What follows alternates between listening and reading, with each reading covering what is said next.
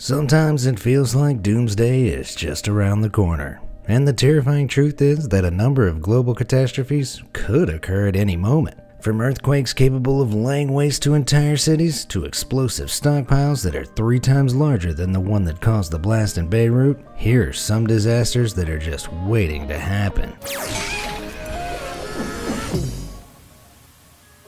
Yellowstone supervolcano. Yellowstone National Park is famous for its breathtaking hot springs, natural wonders, and of course, several species of protected wildlife. One thing it's less esteemed for is what's known as a supervolcano, which is just as bone-chilling as the name suggests. What's so super about a supervolcano is that it can belch out nearly 250 cubic miles of lethal ash, dust, and gas into the atmosphere, which, for some perspective, is about 1,000 times more powerful than the volume produced by the historic Mount St. Helens eruption in 1980. The Yellowstone supervolcano has erupted 3 times in history so far. The first was 2.1 million years ago. The second, 1.3 million years ago, and the most recent was 640,000 years ago. The latter was so powerful that it carved out a 34 by 50 mile cauldron-like depression in the earth, which is known as a caldera, and is now the potential site of the next eruption. You see, the caldera sits on a large 5-mile deep magma chamber which is fed by a plume of molten rock, stretching down 465 miles into Montana. Magma is steadily rising through the plume into the magma chamber at a rate of 2 inches a year, and it has the potential to liquefy, causing a devastating eruption unlike anything mankind is currently prepared for. An eruption this enormous would cause economic and climatic devastation on a global scale, as many of the dangerous aerosols emitted by the volcano would linger in the atmosphere, dimming the sky and lowering global average temperatures by just enough to plunge us into a mini ice age. In 2014, a scientific paper explored the hypothetical fallout of another supervolcano eruption and found that entire states like Wyoming, Montana, Idaho, and Colorado would also be buried in 3 feet of lethal volcanic ash. This chart, which simulates the ash's gradual spread, shows that some coastal cities thousands of kilometers away would even be covered in a dusting of at least a few millimeters. The good news is that the United States Geological Survey currently estimates that the odds of Yellowstone erupting in any given year are 0.00014%. The truth is that no one can be sure if or when the supervolcano will erupt again though, as it doesn't follow a regular cycle. What's even more frightening is that a study from the University of Illinois in 2015 found that unlike regular volcanoes, an earthquake powerful enough to cause cracks in the roof of the molten rock chamber could trigger another eruption, and we might just be due a quake of such epic proportions. But more on that later. Lake Michigan oil spill. Oil spills are never good news. After all, they can permanently damage coastlines and decimate entire ecosystems, not to mention the insane cleanup costs involved. Worryingly few people are aware that Lake Michigan could currently be on the brink of the biggest oil spill in history, which would potentially spoil hundreds of miles of shoreline and cost as much as $2 billion in recovery. A grand total of 2.5 million miles of steel oil pipelines sit at the bottom of America's lakes, rivers, and wetlands like a secret spider web. And beneath Michigan's Great Lakes lays a ticking time bomb known as Enbridge Line 5. Enbridge, a Canadian pipeline company, is responsible for overseeing this monumental 20-inch twin pipeline, which travels from Wisconsin through the 5-mile wide strait between Lake Michigan and Lake Huron at depths of some 200 feet. On July 26, 2010, Enbridge's Line 6B ruptured, spilling over 800,000 gallons of oil from the Alberta tar sands deposit into the Kalamazoo River outside of Marshall, Michigan. Attention has now turned to the aging Pipeline 5 under the Straits of Mackinac, which would spew out oil at an even greater speed and volume due to the oscillating flow between Lake Michigan and Lake Huron, resulting in a devastating estimated 2.4 million gallon spill. Those who worked on the pipeline in 1953 were told it would last some 50 years, but as it was built over 60 years ago now, it could be at serious risk of dangerous corrosion. Despite Enbridge claiming that the pipeline is still in good condition, National Wildlife Federation divers surveyed the pipe themselves in in 2015 and found entire sections of unsupported pipeline, broken structural braces, and dangerous debris. Although some anchoring braces have been added since, Enbridge still refuses to replace the pipeline. So this impending environmental threat to one of the world's largest freshwater supplies remains unfixed.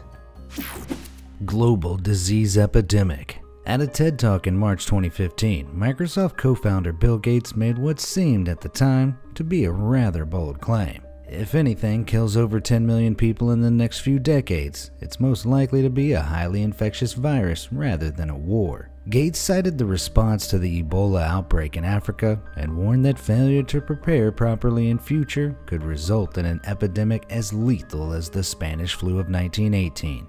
Which killed an estimated 50 million people. Surprise! 2020 delivered on that promise with COVID-19. The virus may not have wiped out 50 million or even 10 million people so far, but the world economy is already buckling under the weight of this pandemic, and it may have been entirely predictable.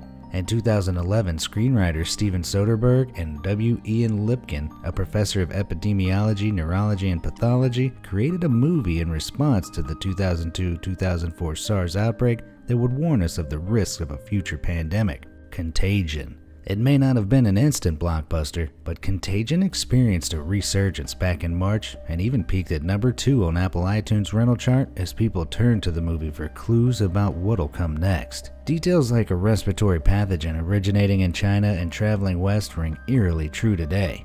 But Lipkin laments one Hollywood fiction. They have the vaccine in months, something that is unlikely to happen with COVID-19. Back in September 2019, a damning annual report from the Global Preparedness Monitoring Board even described the threat of a pandemic as a real one, and deemed efforts by governments to prepare for such a possibility grossly insufficient. Although we're still a long way off from squashing it, entirely necessary efforts to contain the virus are underway. But COVID-19 isn't the only virus with pandemic potential. For example, Nigeria has already been battling a deadly hemorrhagic fever known as Lassa fever during the current pandemic. The disease was already endemic to the country, but in May 2020, cases surpassed the 1,000 mark, making it the largest outbreak ever recorded. Lassa fever would be much harder to control if it spread worldwide.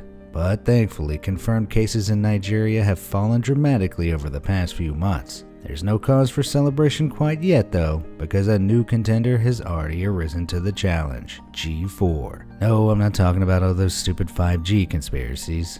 Full name G4EA-H1N1 is a new strain of influenza, better known to you and I as the flu, that emerged in China towards the end of June 2020 with some killer potential. This new strain was first identified in pigs and can jump to humans through contact with an infected animal or by eating infected meat. Thankfully, there have not yet been any cases of human-to-human transmission just yet, but the phrase, "watch this space," springs to mind. You might already be familiar with so-called swine flu after a pandemic involving the H1N1 strain broke out in 2009, causing 284,000 deaths and infecting an estimated 1 in 4 people worldwide. But a G4 outbreak could be much, much worse. You see, the G4 variant shares most of its genes with avian influenza, to which humans have no immunity, with bits of mammalian strains mixed in.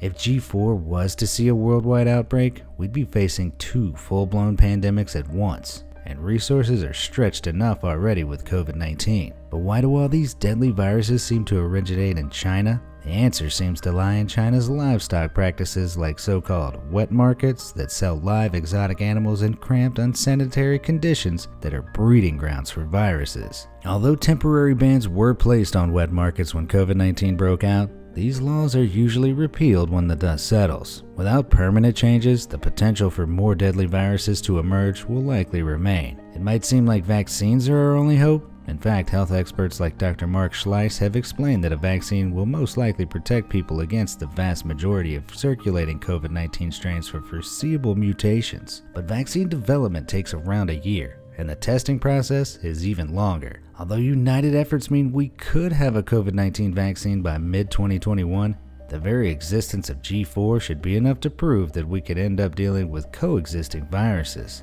If anything, we should consider the current pandemic as a wake-up call, which makes us turn our attention to how we can prepare for future outbreaks, and more importantly, how we might prevent them in the first place. the big one. Remember that monumental earthquake I alluded to earlier? It might be coming sooner than you think, and it's oh so delicately known as the big one. California experienced over 17,700 earthquakes in 2019 alone because it sits right on the boundary of the North American tectonic plate and the Pacific plate, but none come close to this potential catastrophe.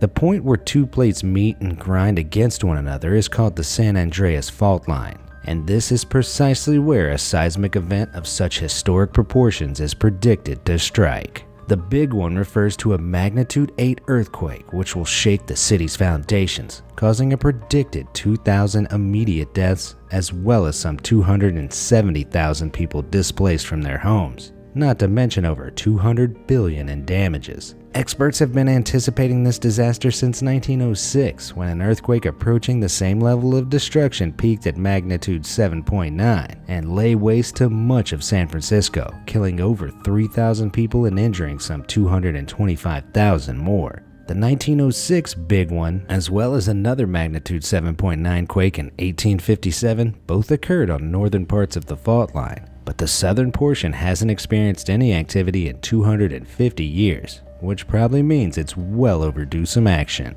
In fact, theoretical physicist Dr. Michio Kaku has pointed out that the last big one in the LA area was way back in 1680, and as the average cycle for San Andreas fault line earthquakes is around every 135 years, that would make the next one 204 years late. According to the United States Geological Survey, there is no concrete way to forecast when or even if such an earthquake will strike, but it certainly seems dangerously likely. Some geologists have estimated that there's a 37% chance it'll happen in the next 50 years, while Carrie C., who pioneered the field of paleoseismology, even said that I'd be very surprised if it didn't happen within the lifetime of children in primary school today. Pretty damning stuff, right? Golden Gate Collapse. The Golden Gate Bridge is one of the most iconic landmarks in the world, and throughout movie history it's been ripped apart, melted, and bitten by giant sharks. But what would it really take to bring down this monumental structure? In 2014, a scientist and professor of structural bridge engineering at UC Berkeley named Hassan Astana answered hypothetical questions about this exact scenario. Apparently, it would take roughly 900,000 people alone to bring down the bridge, but fitting that many people on it at once seems out of the question. A tsunami also wouldn't stand a chance because a 300-foot tall wall of water forming off of San Francisco's coastline is virtually impossible. The only disaster potentially capable of tearing down the bridge is, you guessed it, an earthquake of epic proportions.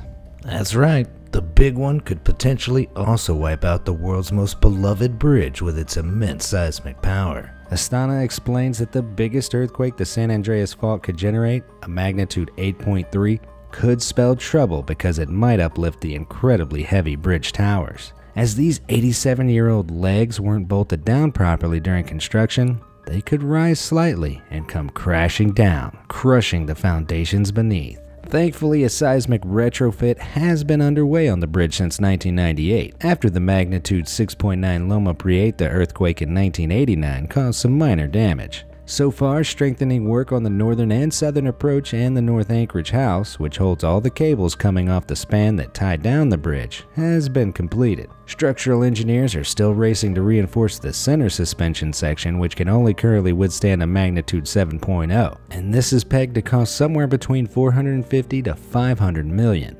The Golden Gate isn't the only bridge at risk either, as the world has witnessed several high-profile bridge disasters in recent years, such as the 2018 Genoa Bridge collapse, which killed 42 people. A worrying report published in 2018 also found that over 54,000 bridges across America are deemed structurally deficient. That's almost 9% of all bridges in the country. It would take an estimated 37 years to repair these crumbling structures, so maybe it's time to start thinking about alternative routes home. East Coast Submission. We're all familiar with the fictional idea that humans might live underwater sometime in the future. The UK boy band Busted even wrote an entire song about it. But what if I told you that reality might be coming even sooner than the year 3000? Unfortunately, I'm not talking about Atlantis-style advanced civilization here, but today's totally unprepared urban cities suddenly submerged in ever-rising seawater. Sounds pretty terrifying, right? A damning new climate report published in June 2019 claims that future sea level rise poses a serious threat to many coastal communities and might even mean that New York City is partly underwater as early as 2050. With the planet's temperature dangerously on the rise, huge glaciers melting would permanently alter global sea levels. If the entire West Atlantic ice sheet covering West Antarctica were to go down, for example, the world's ocean would rise by a staggering 16 feet, causing a colossal loss of coastal land. In the recent report, a global rise of 6.6 feet by the year 2100 is predicted as a worst-case scenario if temperatures warm by 9 degrees Fahrenheit. The East Coast is especially susceptible to this threat, as a 2012 study by Professor John Boone from the Virginia Institute of Marine Science has highlighted an alarmingly fast rate of sea level rise in New York, Boston, Norfolk, and Baltimore. The results, which show that sea levels there are increasing 0.3 millimeters per year, supports another U.S. Geological Survey that claims the East Coast is experiencing this rise 3 or 4 times faster than anywhere else in the world. By 2050, 25% of New York City would be at risk of turning into a total floodplain following a predicted 31-inch increase in sea level. Around 800,000 people currently live in the target flooding zone. And by 2050, 97% of New York City's power plants will be there too. So you can imagine why it's a pretty big deal. In 2013, ex-New York Mayor Michael Bloomberg called for a $20 billion system of flood barriers to protect the city from this worst-case scenario. But his plan was not put into action before he left office. Aggressive steps to reduce our current emissions and a foolproof response plan are desperately needed to prevent New York and other coastal cities from swimming with the fishes. Literally.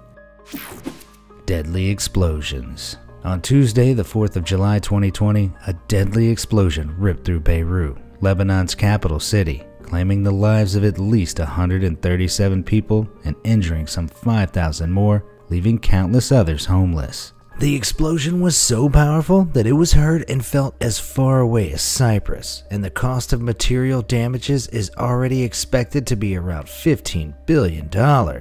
Footage caused conspiracies about what may have caused the explosion to run rampant, with many initially claiming it happened at a fireworks factory. The blast actually took place at a disused storage facility which housed 2,750 tons of ammonium nitrate, a highly explosive chemical that is used in agricultural fertilizers. That's more than 1,300 times the amount of ammonium nitrate used in the 1995 Oklahoma City bombing, which killed 168 people. It's still unclear exactly how the fire started, although initial investigations suggest it may have been ignited by a spark from nearby welding work. Shocking aerial and drone photographs showed a deep 140-meter wide crater of blasted land where Warehouse 12, which stored the ammonium nitrate, once stood. With Lebanon's capital still smoldering, worrying evidence soon emerged to suggest that this disaster could have been avoided. As recently as 6 months ago, officials inspecting the consignment warned that if the mammoth stash of ammonium nitrate wasn't moved, it would blow up all of Beirut. Pretty damning words. On the evening of Wednesday, the 5th of July, the government said that it was putting an unspecified number of Beirut port officials on house arrest pending an investigation into how the highly explosive materials came to be stored less than 100 meters from residential neighborhoods. As outrage over possible government negligence spread, the National Cabinet also declared a 2-week state of emergency, effectively giving the military full powers over the capital. The Russian-owned cargo ship that brought the ammonium nitrate to the port, named the Rosas, was detained and prevented from leaving for failing to pay port fees back in 2014 before it could reach its destination of Mozambique. The ship's owner, reported to be Igor Grachushkin, abandoned it along with the crew. At the time, its former captain Boris Perokashev recognized the dangers and described its 2,750-ton freight as a floating bomb. The mostly Ukrainian crew were held on board the ship for nearly a year before they were released, while the ammonium nitrate was confiscated and held at the port in a warehouse. In the years that followed, Badri Daher, the Director General of Lebanese Customs, confirmed that his agency sent 6 documents to the judiciary from 2014 to 2017 requesting that the materials be re-exported, but these pleas were all ignored. I don't know about you, but it seems like the writing was on the wall when it comes to the Beirut explosion. It may be too late to turn back time and take the correct steps to prevent this tragic event from unfolding, but it can certainly teach us a thing or two when it comes to another possible disaster waiting to happen. In Australia, between 6,000 to 12,000 tons of ammonium nitrate is being stored at the Orica plant in Kooragang, just 800 meters from suburban homes in North Stockton. If this store were to blow up, it would have the potential to be almost 4 times as large as the Beirut explosion. At least 300 residents in the Stockton Community Action Group have already been long calling on the government to relocate the plant or reduce the stockpiles of the deadly chemical. But the Beirut explosion has sparked even greater fears that an accident at the plant could be fatal for nearby residents. However, a spokesperson for the company said the plant is subject to stringent protocols and annual drills and was quick to reassure people that there had not been a single incident involving the storage of ammonium nitrate in the Kooragang Island site's 51-year history. In fact, the potentially deadly material is stored in areas of the complex which are fire resistant and built from non-flammable materials to minimize such threats. What's more, the site is regularly inspected by the NSW Environment Protection Authority to ensure compliance with the condition of the plant's major hazard facility license, and no concerns have ever been raised. On the other hand, the ammonium nitrate store in Beirut had been stored at the port for 6 years without correct safety measures, and the explosion was the result of countless government oversights. Although those living nearby to the Orica plant are right to be shaken after the news of the Beirut explosion, it also seems that the two aren't as comparable as they may seem.